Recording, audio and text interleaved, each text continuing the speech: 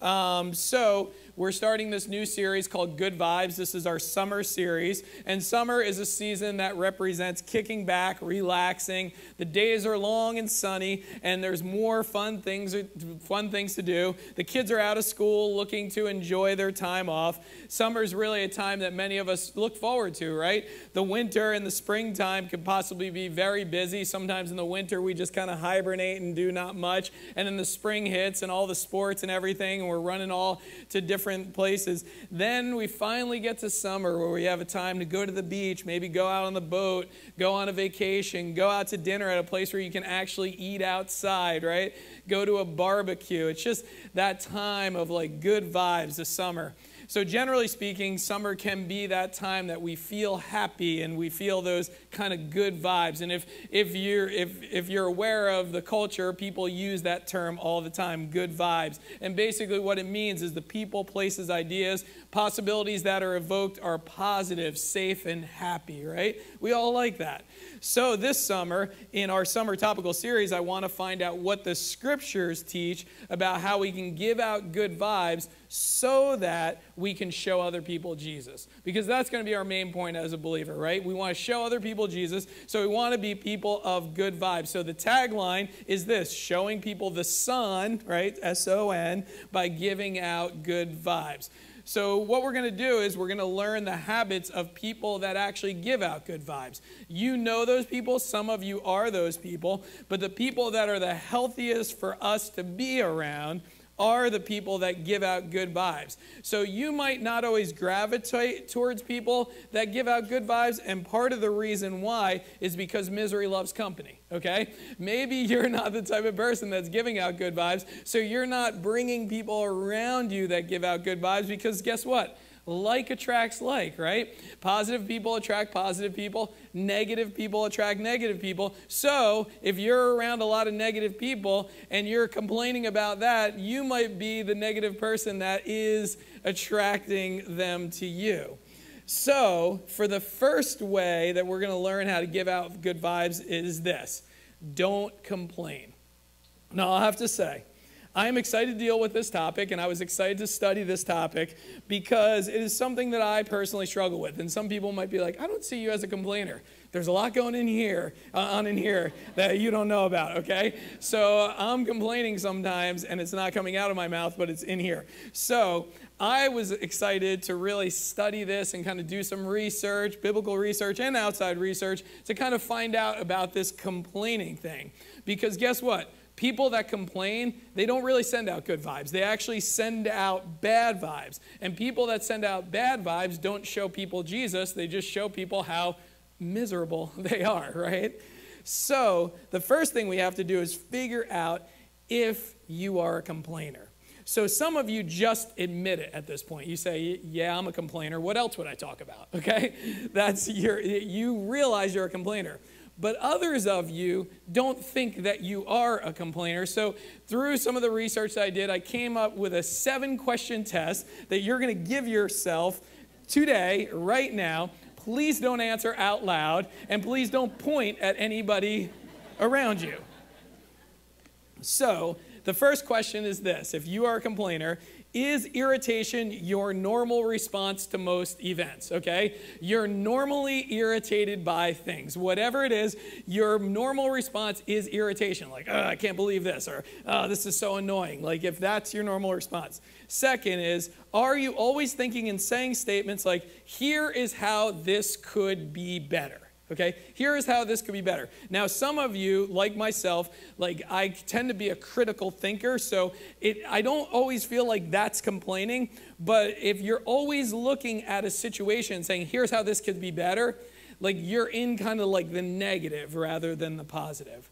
The next is this: are you overly critical of others? Are you always looking at the way people live, like what they spend their money on, how they raise their kids, what they do with their life? Are you always critical? Like, oh, I'm pointing the finger kind of in your mind, maybe even to your spouse or to other people, but you're critical of others. The next is, do you expect disappointment? Like, do you expect to be disappointed? You look at some situation or, an opportunity you have, and you expect to be disappointed. I remember when I was, when our kids were younger, and most of you know our kids are really close in age, or 2 years apart. So our kids would be like 2, 4, and 6, and somebody would be like, hey, you guys want to come over to a barbecue? And I'd be like, ugh. Like, I got kids, 2, 4, and 6. I'm not going to be able to eat a plate of food. You know what I mean? Like, there's going to be a mud puddle in the backyard, and they're going to find it and then jump in it, and then I'm going to have to give them an extra bath for that day. And, like, I would just think, like, I'm crazy, okay? So here's the thing. Do you expect disappointment? Here's one. Do upbeat and happy people annoy you? My college roommate, my first college roommate, super grumpy guy. The suite mates on the other side of the bathroom were super positive guys. One of the first days that we were there, I'm sleeping. We hear them in their room like singing and getting ready for classes. And my roommate literally gets up, slides open the bathroom door. The one guy goes, "Good morning," and I hear thump. My roommate threw him on the floor. He was... Upbeat and happy people made him very annoyed. Is that you? When somebody's like, hi. Number 6, do you tend to focus on the negative? Is the glass half empty? Okay, do you tend to focus on the negative? And number 7 is this. Have you ever posted a social media rant? Okay, if you're on social media, you know what a rant is. That's when you just complain to everybody as if they care, okay? Have you ever done this? Like, you just complain about the world and life and the person on the road or whatever. Let me just tell you, if you answered yes to at least 4 of these, I hate to break the news to you, but you're a complainer, okay? I had a bunch of people, I was talking to some of the teenagers that were in the first service, they were like, I got 5, Pastor Mike. I'm like, yeah, you're still young, you have time to work on this, yeah. So guess what? Complainers send out bad vibes. Okay, that's what they do. They send out bad vibes. A great example of a group of complainers were the people of Israel. Now, God's people were in slavery in Egypt. The Lord rose up Moses to deliver them out of slavery in Egypt. And one final act of deliverance was when the Egyptians were chasing after them to bring them back. They were in between the Egyptians and the Red Sea, and Moses parted the Red Sea miraculously. The people of Israel walked through and escaped the Egyptians. I want you to look at Exodus chapter 16. So they were in slavery, now they're not in slavery, and this is what happened. Exodus 16 verses 1 through 3 says this. They set out for Elim, and all the congregation of the people of Israel came to the wilderness of Sin, which is between Elim and Sinai, on the 15th day of the 2nd month after they had departed from the land of Egypt. And the whole congregation of people of Israel grumbled against Moses and Aaron in the wilderness. Let's think about that for a second. The whole congregation. That's a lot of people. There were tens of thousands of people. Just imagine if everybody just in this room complained, okay? A lot of complaints were going on. Verse 3, and the people of Israel said to them, would that we had died by the hand of the Lord in the land of Egypt, when we sat by our meat pots and ate bread to the full. For you have brought us out into the wilderness to kill this whole assembly with hunger. So their main complaint was, you know what, we're out of slavery, but we're hungry. We had better food in slavery. So that's what their complaint was to Moses. Are we going to die of starvation here? Some of you know the rest of the story. God told Moses, I'm going to rain down manna, bread from heaven every day, and I'm going to provide for my people, and they will not die hungry, okay? They will not die hungry. I'm going to provide for them. But eventually, most of you know the rest of the story.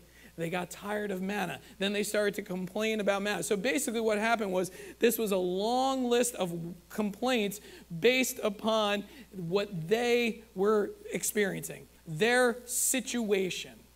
But Psalm 106 gives us a recap of how the people of Israel sinned against God. But the bottom line is this. In Psalm 106 verse 7, it says this. Our fathers, when they were in Egypt, did not consider your wondrous works. They did not remember the abundance of your steadfast love, but they rebelled by the Red Sea. So basically what was happening here, the psalmist was saying, is here was their problem. They did not consider the wondrous works of God. Here's what they did. They looked at their situation and they complained. They didn't consider the good things that God has done. They looked at their situation and complained about it. They were a bunch of people that forgot about God. They complained about their situation. You know what? Maybe right now you're looking at your situation and saying, yeah, you know what? You're looking at their situation and saying, yeah, they shouldn't have done that. But when it comes to your personal situation, you might be thinking, you know what? I do have a good reason to complain. I do have something to complain about. I can be negative. Or maybe you're thinking this, well, what's the big deal if I complain? Who does it really hurt anyway? Well, let me just tell you, the truth is when we complain, the first person we hurt is ourselves. I don't know if you realize this, but your complaints actually hurt you. So I did a little research, looked up some studies and stuff. There was an emotional intelligence website called talentsmart.com. They posted an article, and the article is entitled this, How Complaining Rewires Your Brain. How complaining rewires your brain. The article states that the damage you do to your health, the article states that there's damage that you do to your health. Listen to what it said. It says this, repeated complaining rewires your brain to make future complaining more likely. Over time, you find it easier to be negative than to be positive.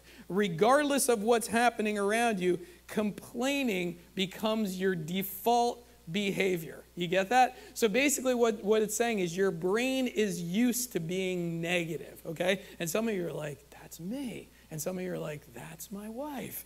That's my husband.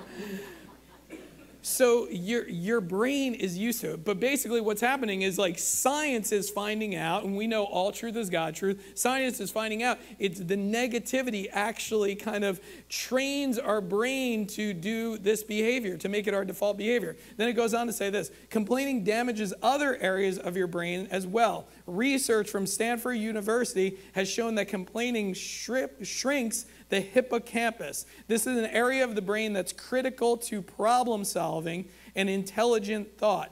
Damage to the hippocampus is one of the primary brain areas destroyed by Alzheimer's.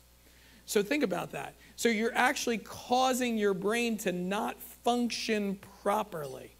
Additionally, when you complain, your body releases the stress hormone cortisol. The extra cortisol released from the frequent complaining impairs your immune system, makes you more susceptible to high cholesterol, diabetes, heart disease, and get this, obesity, okay? It even makes the brain more vulnerable to strokes. So now, you thought you were just complaining, okay? But here's what's happening. You're actually damaging your health. Your constant negativity is making you an unhealthy person. So you hurt yourself. The next is you hurt other people. Moses and his brother Aaron, they were complained against. They were complained about. God's people were not an encouragement to them. And guess what? It hurts. You know, when you complain about your situation or about a situation or about a person, it can hurt their feelings. It can discourage them. Parents, you know this feeling, right? If you're a parent here, you know this feeling. You do everything for your kids, right? But they find something to complain about. You're just like, I can't believe you're complaining, but look at all I've done. And like, you know, remember being a kid, you're like, of course, you're supposed to do that stuff. You're my parent, and I'm supposed to complain because I'm the kid. Well, they're not supposed to complain, right? They're not. But we know that their complaints hurt. Kids, likewise. You might feel like, I've done this or that for my parents, and they always point out what I did wrong in the situation or how I didn't do it the best way possible or like them. But those complaints hurt. Maybe bring it to work. Your complaints at work offend and discourage your coworkers. Maybe complaints around the house can offend or discourage your family members. Maybe complaints in your friend group offend or discourage and hurt other people. When you think about it, when you're issuing a complaint, you can hurt other people. And here's the problem. If that science is true, that our brain is kind of used to and our habit is complaining, oftentimes we complain and we don't even know it. Like this week when I was dealing with all this stuff, I was like literally trying, okay? I was like, okay, I want to like try to point out in my life when I complain. I was like, dang, I complain a lot, okay? I didn't even realize it. Like I'm going to say something and that's like I got to really like reframe how I even speak sometimes. So I realized that in your mind, your intention with a complaint is not to hurt other people. But unfortunately, whether you intend to hurt or not, the damage is done. So think about that for a second. We hurt ourselves, we hurt other people, but we also actually sin against and offend God. Now in Numbers chapter 11, it records the discipline that came upon the people of Israel because they were complaining. The scriptures actually say this discipline came because of their complaints. It was a sin against God. The people of Israel did not look like God's people, and God's desire for them was to follow him, but they did not because they were complaining. They were an offense to him. Here's what basically is happening. When we do not praise the Lord for the good that he has done, and we complain about the situation we are in, guess what? It's an offense to him. It's almost like God, being our loving parent, is looking at us and saying, okay, look at all the good that I've rained down on you, basically. And you're going to focus in on that. Think about that. Whatever situation you're in, now back up and say, look at all the good. Now I'm going to focus in on that one negative thing. Or maybe it's 2 or 3 negative things. Basically, it's an offense to God. He's saying, look at all the good, and you just ignore it. I don't think any of you want to live like this. And if you have been living like this, and you're honest with yourself, you're finally to the point where you can say, okay, I don't want to live like that. How can this change?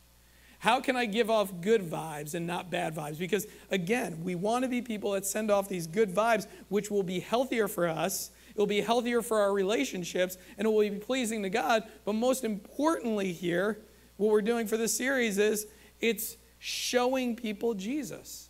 Nobody says like, hey, I want to hang out with that person. They complain all the time. It's so much fun to listen to them. Nobody says that, okay? And the only people that would say that are people that complain as well. But I would even venture to say, if you're a complainer, you probably don't even like to be around complainers. Eventually, you kind of feel like exhausted after you're with them.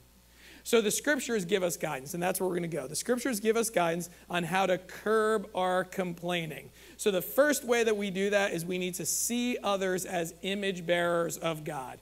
Many of our complaints focus in on other people, right? How they treat us, what happened in a relationship.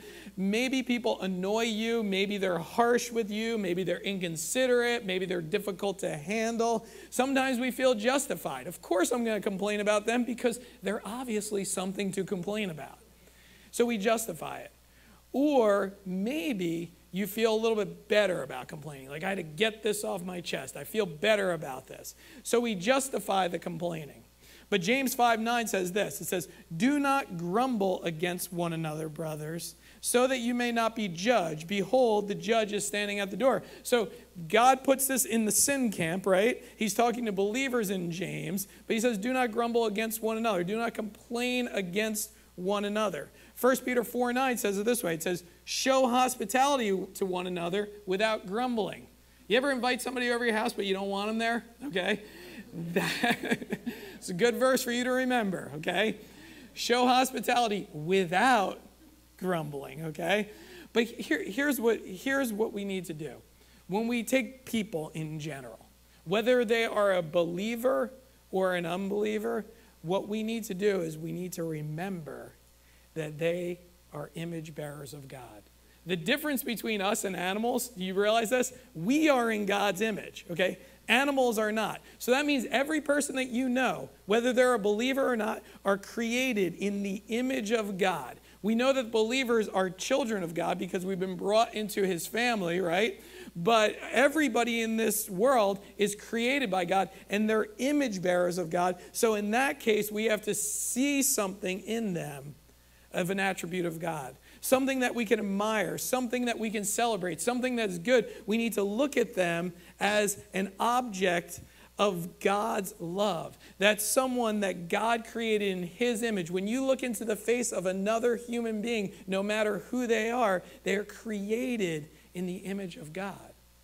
So now when we start to look at people like that, does it change the way we treat them? Could you imagine looking into the face of God and treating God badly? I hope you wouldn't want to do that. So now when we're dealing with these people that we want to complain about or complain to, we have to look and say, this is someone that God has created. This is someone that God loves. The next thing we need to do is we need to be thankful. If you're struggling with complaining, you need to be thankful. 1 Thessalonians 5:16-18 says it this way. It says, rejoice always, pray without ceasing, give thanks in all circumstances, for this is the will of God in Christ for you. There's a few things. It says, rejoice always. Then he says, pray and be thankful. Obviously, we need to pray without ceasing in order to be thankful. We need to pray in order to not complain because we can't do this on our own. But what he's saying is, you need to be thankful in all circumstances. A reminder of what God has done. Now, I know this is difficult because you look at your circumstance that you're complaining about and you're like, there's nothing to be thankful about. So now you have to look at that circumstance and say, okay, what can I learn from this? How can I be thankful to the Lord for this situation in my life? Rather than complaining about it, which, by the way, does absolutely nothing for you, but hurt you, hurt others, and offend God. So now you have to look and say, in this situation, what can I be thankful for? But not only that, not only the situation, because maybe in the situation, I will give you this, maybe there's a situation where you're just like, I do not see anything that I could be thankful for. But what I would suggest at this point is this. Celebrate things in your life that you can be thankful for.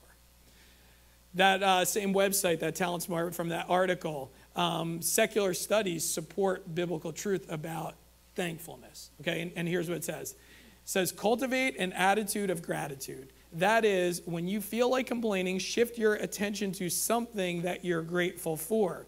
Taking time to contemplate what you're grateful for isn't merely the right thing to do, it reduces the stress hormone cortisol. Research conducted at the University of California, Davis found that people who work daily to cultivate an attitude of gratitude experience improved mood and energy and substantially less anxiety due to lower cortisol levels. Anytime you experience negative or pessimistic thoughts, you use this as a cue to shift gears and to think about something positive. In time, a positive attitude will be a way of life. Hear what he's saying here? Hear what the study's saying? Is when you're like tempted to complain or you're ready to complain, you need to shift and say, okay, what can I focus in on that I'm thankful for? What can I focus in on that I'm thankful for? Rather than ruminating on this. And I know this is a problem for many of us, right? Okay, because we get kind of in that pattern, in that rut, where we continue to complain and complain and complain, and we focus in on it rather than focusing in on the good things in life or the good things that God has given us. Now, here's a practical tip for you. Keep a gratitude journal. You might have heard this in the Christian community we talk about, in the secular community they talk about.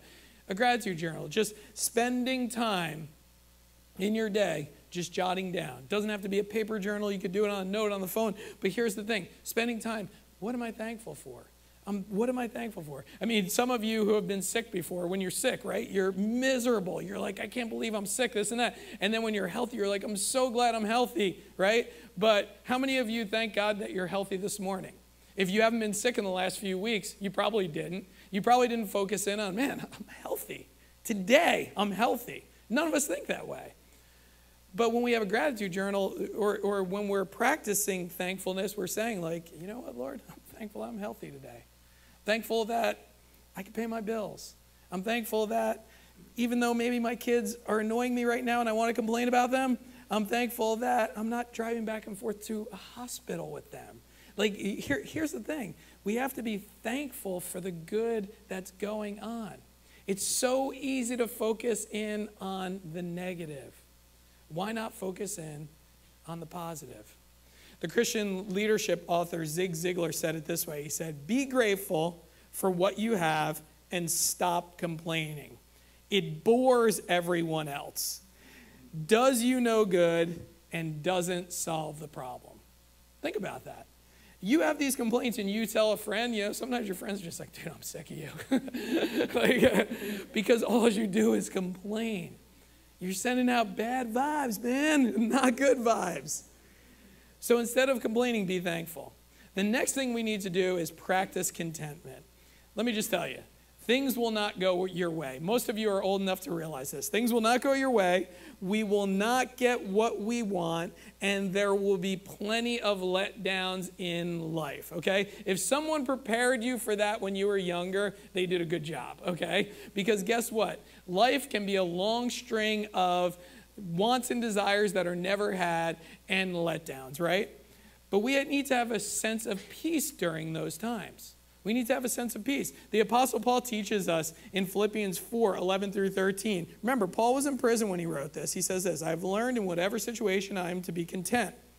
I know how to be brought low, and I know how to abound. In any and every circumstance, I have learned the secret of facing plenty and hunger, abundance and need. Listen to what he says. Big popular verse. The secret of his contentment. I can do all things through him who strengthens me. You can't do this on your own. You can't fake happiness, right? But you can go to the Lord for the strength. You know what, Lord? I got to be content in this situation. This is what's going on right now. I need your strength to be content and have peace in this situation. I can spend all my days complaining about it, but it's going to do me no good. It's going to hurt others, and guess what? I'm not going to give out good vibes to anybody. So I can do all things through you. Get me through this. Help me through this. Heal me in this. Give me peace through this. Give me the strength that only you can give. And that's what Paul found. He was in jail, and he said, you know what? There's going to be good times, there's going to be bad times, but I'm going to be content because Jesus is giving me strength. We practice contentment by drawing on the strength of Jesus. And finally, follow the example of Jesus. Now, if nothing else spoke to you, this should. Isaiah 53:7 says this about the crucifixion of Christ. He was oppressed and he was afflicted, yet he opened not his mouth. Think about this. Jesus Christ, the God-man, came to this earth to die for us, sinners. And when he was being mocked, when he was being beaten, when he was being crucified, he opened not his mouth, meaning he did not issue a complaint. He did not say, these people stink, they don't deserve it. He did not say any of those things. He didn't say, some will reject me. Why am I doing this? Didn't say any of those things. He didn't issue any of the complaints that any of us would wind up issuing. The example of Jesus was he did this for our behalf. He did this on our behalf. He died on the cross to pay the price for our sins. 3 days later, rose again to prove that he was God. The Bible says all who believe will have eternal life. The example of Christ was this, that he did this hard job and didn't complain about it. So now in Philippians 2, 14 through 15, it says this, do all things without grumbling or disputing. Do what without grumbling and disputing? All things. That means go to work. That means parent. That means deal with issues and situations in your life. All things. I can't think of anything that doesn't fall under all things, okay? So that means that there's no room for my grumbling and disputing. I'm supposed to do these things without grumbling and disputing, that you may be, and this is why, that you may be blameless and innocent children of God without blemish in the midst of the crooked and twisted generation, among whom you shine as lights in the world. Guess what? When you do this, you give out good vibes, right? You shine as a light. People look at you and say, man, I know what that person's going through. And they're not grumbling. They're not complaining. They're different. There's something about them that's different. There's something in them that I want. There's something going on that's not going on in me, but going on in them, and I want what they have. Or you can just go to your default, right? Send out the bad vibes, be like everybody else. What's wrong with the world? You know, it's funny because after the 8:30 service, not many people talked on the way out. I was like, this is great. Because people will, like, it's a little hot out. It's a little humid. And not knocking the 8:30 service people because it's between each service, right? But I was like, you know what? Sometimes we just have to practice that little old adage that our moms, right? If you don't have anything nice to say, right?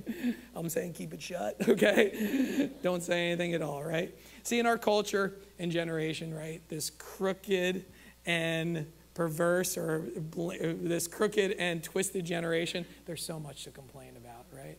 We don't want to be those Christians, do we? That are just complaining about everything. We're not going to be a light. We're not sending out good vibes. We want to be the people that bring people to the Lord, not repel people from him. So in our culture and generation, there's plenty of things to complain about. But when we don't complain, we give out good vibes and show other people Jesus, the Son.